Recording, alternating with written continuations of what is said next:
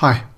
Now we're given this sketch of the curve y equals 1 minus 2 cos x, where x is measured in radians, and we're shown this finite region S enclosed by the curve and the x-axis between the points A and B, with x coordinates x equals pi upon 3 and x equals 5 pi upon 3.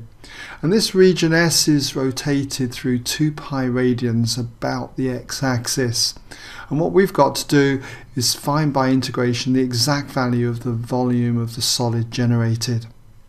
So if this is a question you would like to have a go at and haven't done so already, then just give you a moment as usual to pause the video, do come back and check your work solution with mine. Okay, welcome back if you had a go.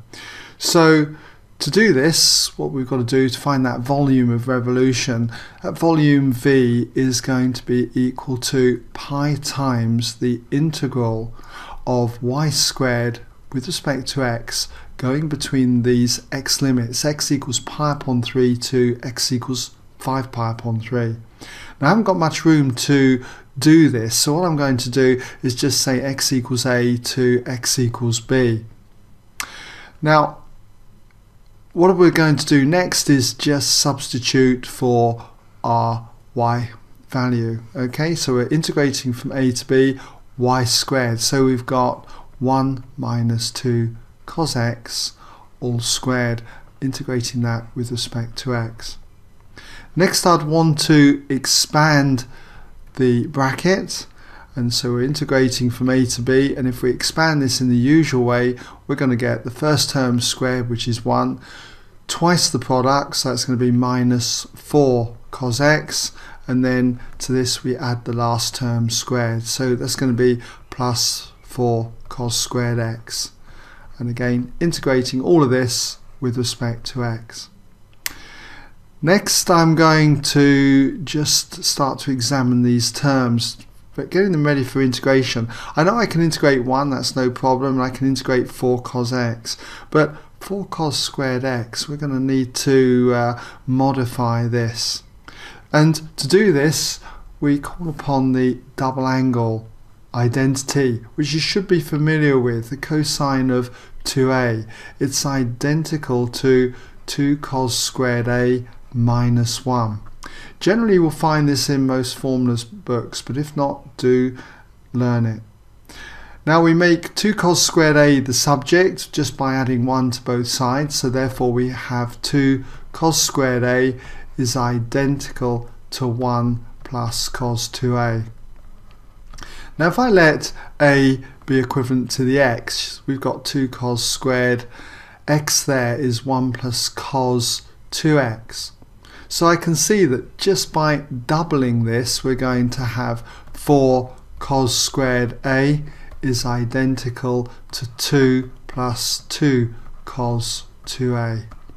So as I say, letting x be the a, then when we get down to here we've just got to copy 2 plus 2 cos 2x into this. So we'll have our integral between a and b of 1 minus 4 cos x, and then here it's going to be 2 plus 2 cos 2x, so 2 plus 2 cos 2x, and we're integrating this all with respect to x.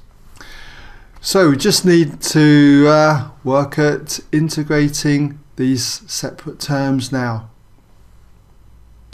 So if I now integrate each of these terms, we've got the volume V equals pi, and then we'll just put some square brackets up here. So the integral of 1 with respect to x is just going to be x. The integral of minus 4 cos x with respect to x is minus 4 sin x. And then the integral of 2 with respect to x is 2x. And then the integral of 2 cos 2x with respect to x is just simply plus sine 2x. Okay? So if we put our limits here, going from a to b, let's just clean up some of these terms here. I can see that we've got 2 x terms. We've got x plus 2x, that's going to be 3x then. And then we've got minus 4 sin x plus the sine 2x on the end here. And again, going between our limits a and b. I think what I'll do here though is just put a as now pi upon 3, and b we've got as our limit 5 pi upon 3. If I just squeeze that in there, I hope you can see that okay. And then all we've got to do is put our values through, starting with 5 pi upon 3. So we've got pi on the outside here, and if we put 5 pi upon 3 in for x, we've got 3 lots of 5 pi upon 3, which are going to be 15 pi upon 3. And then we've got minus 4 sine of 5 pi upon 3, and here plus sine of 2 lots of 5 pi upon 3, so it's going to be plus the sine of 10 pi upon 3.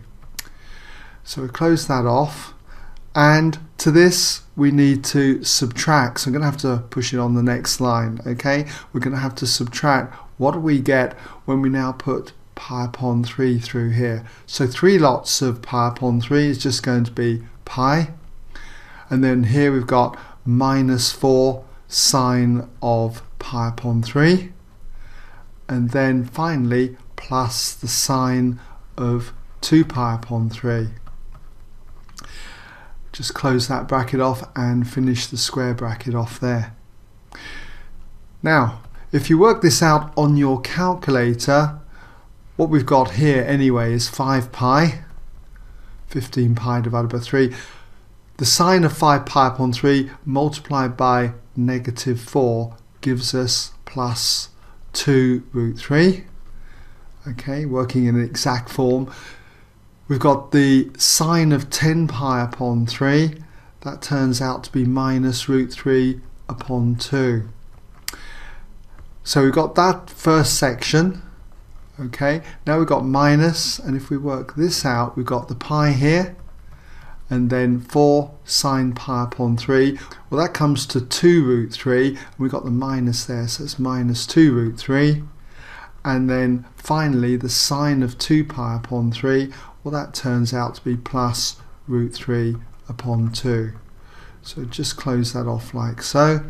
And then if we just simplify this, what we've got, it equals pi multiplied by 4 pi plus 3 root 3. And there's your answer. Although being a volume, you might want to put units cubed. Okay, it's up to you whether you do that, but I just think it looks good if you do. Alright.